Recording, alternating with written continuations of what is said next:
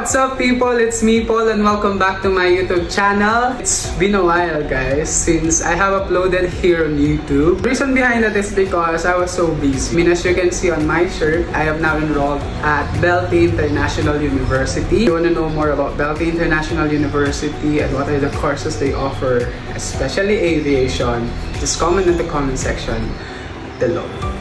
Okay, and I would like to take this opportunity as well to thank you guys because our how to become an airline pilot in the Philippines and easier ways to get there video is now reaching 9.4 thousand views and still counting. Wow, and also the answering the frequently asked questions about PhilSCA reaching nearly 5,000 views also. And we have 511 subscribers. Wow! Thank you so much guys. Thank you so much for that. And because of that, we're gonna answer your comments and your questions na nilagay ninyo dun sa mga videos na yon. I would like to also shout out my viewers out there. This video is for you. So without further ado, let's get started. Alright, first, from Nico Isla 2748. Kuya Paul, I just graduated college and I'm interested in becoming an airline pilot. I have a question and a clarification.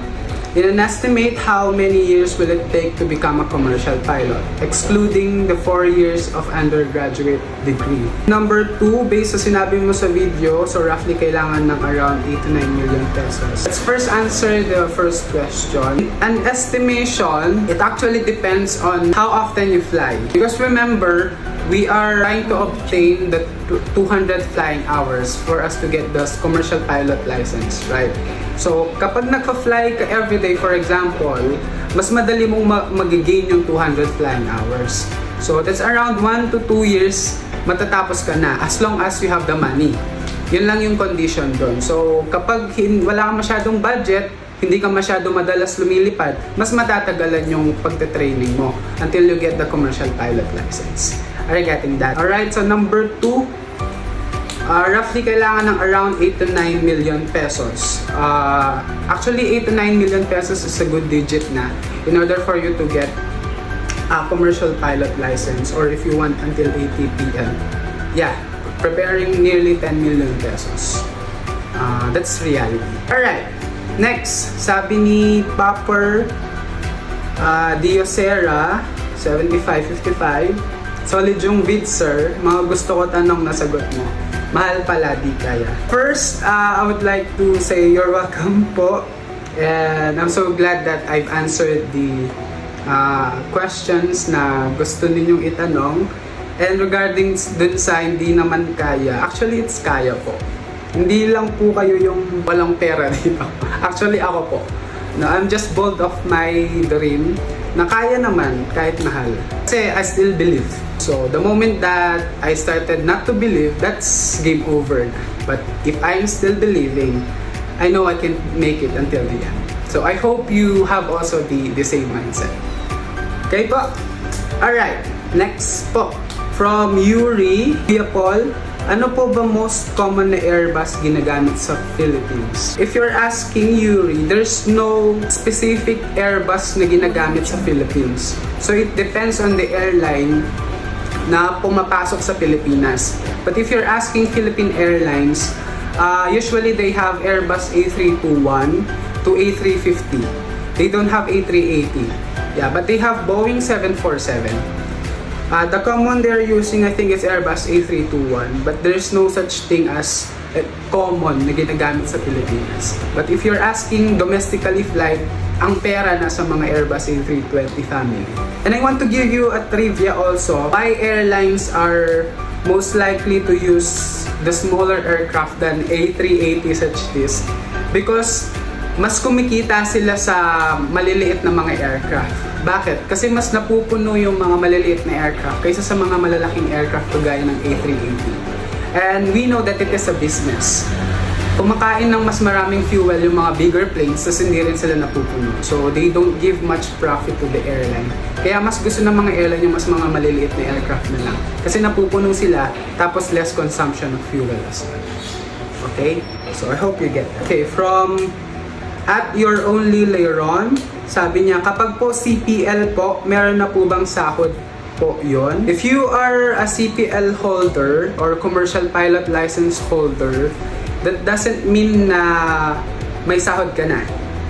Kailangan mo pa rin mag-apply sa mga airline. Okay? Kapag nakapag-apply ka na sa airline, tinanggap ka nila, na-reach mo yung flying hours na requirement nila, then dun ka magkakasahod. Okay po? Okay po ba tayo doon? From Mr. J Motovlogs. Sabi po niya, 5 years from now, I will be PPL. I want it and will do to make it happen. Yes! I'm supporting you on that po. I'm rooting on you. Kaya po natin yan. Next po from J Bayaw. Sabi po niya, how about taking a tourism course? Pwede po ba yun, sir? Yes, any course will do po, as I've said. So tourism, it's aligned to the aviation industry. It's a good thing. It's a good course also. You can have it. Next from user DW6N. Sabi po niya, Kuya Paul, gusto ko po maging pilot. Salamat po sa pagbibigay ng alam sa amin kung paano maging pilot kung walang 4 to 5 million pesos. You're very much welcome po. I mean, that's the purpose of this video, why we're doing this. I hope every one of us help each other, even on the little things that they can do lang. Kahit dun sa mga pinakamalilit na bagay na kaya nila. Let's help one another in order for us to reach the sky. Okay? So that's the culture, that's the family that I want to build here on our channel. Ayos po ba yun? Ayos! Next po, from Nande3370, sabi niya, Kuya Paul, need po ba yung course ko po is BS80? Not necessarily po. Whatever course will do po.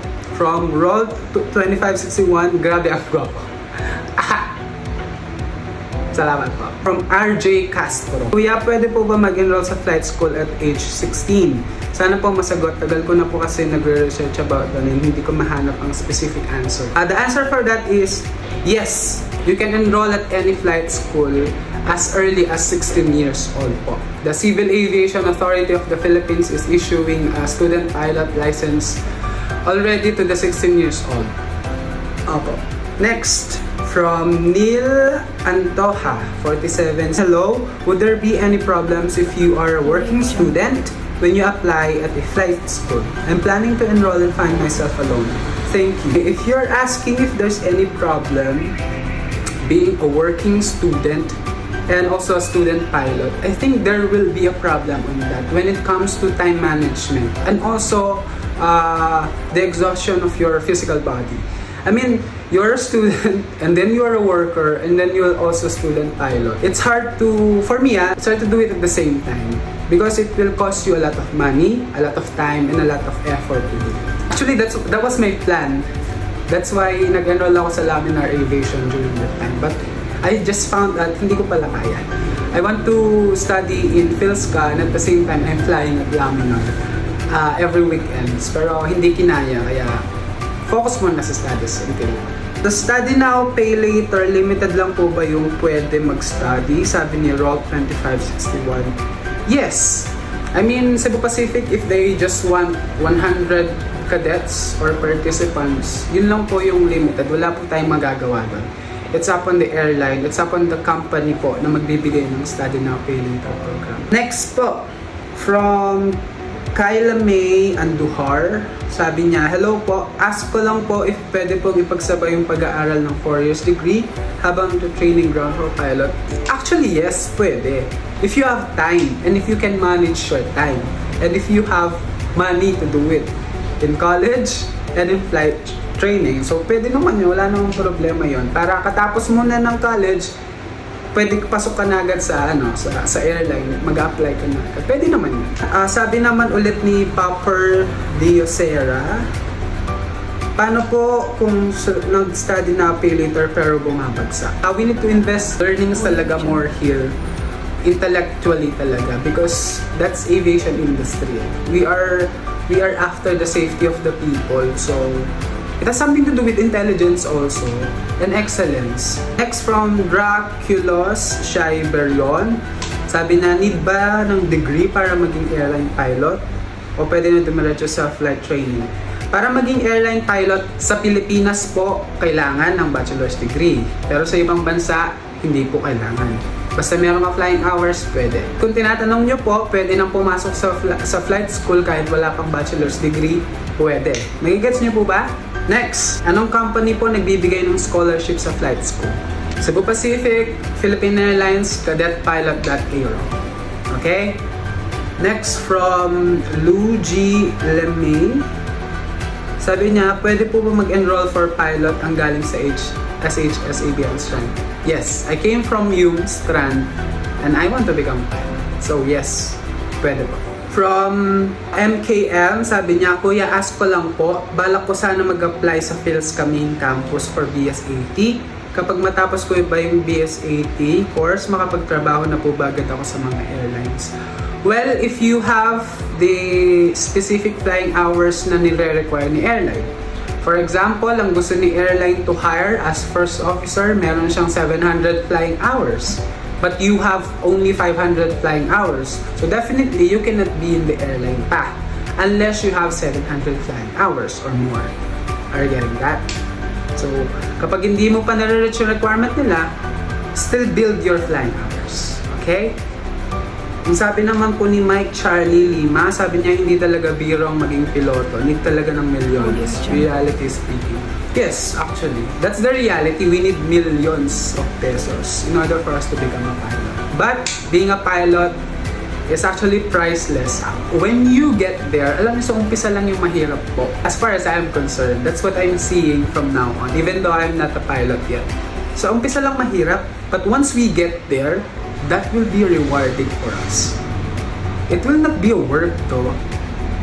Para lang siyang nagmamasyal ka pero binabayaran ka. Ganun lang siya eh. But we need to work on the first step. We need to step forward first. From At Heart Garcia, sabi niya, nakaka-inspire ka naman, sir. Ang linaw ng paliwanag mo. God bless sa'yo, future pilot. Oh, thank you so much. Oh. Ingat palagi. Pangarap ito ng anak ko, praying matupad. At dumating din na parang kagaya mo na positive na palagi. Wow! First, thank you so much po. And I'm also praying for your son po na maging pilot as well. And I hope we'll see each other on board. And I hope makapagtrabaho po kami both. Yeah, and stay positive. That's important. That's important. I mean, when you are in the cockpit and you will experience discrepancy, you cannot think negative, right? We need to become positive palagi. And from Bogart, 3229, kudos to you po. Thank you so much. That's it for today's video, guys. And if you want to know about Belty International University, where I am currently enrolled, and just comment on the comment section below, and we will create a content regarding that. Okay, now I'll show you some pictures of my Belty International University exposure. Alright, that's it. I hope you learned from this video and you enjoyed this. Okay, if you have any more suggestions or questions, just drop them. And we will try to answer them as soon as I can. I'm so sorry guys, I'm so sorry. Sorry kung ngayon lang ulit ako na-continue. Anyway, that's it. And see you on the next video. Bye-bye.